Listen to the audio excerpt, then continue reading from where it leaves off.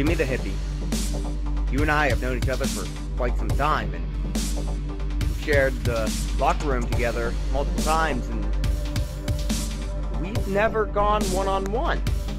And that's interesting to me, because you and I are similar in some ways, and different in others. One way we're similar, we're both high-flying wrestlers. The way we're different is, I'm straight edge. You have a very high, like-minded way about life, and that's fine. If it works for you and makes you happy, that's fine. No hard feelings whatsoever. You live your life, I live mine. But this Saturday, we felt like it's go one-on-one for Imagine Wrestling.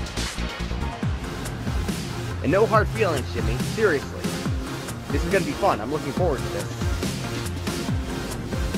But I'm also going to prove to you that I'm the better one.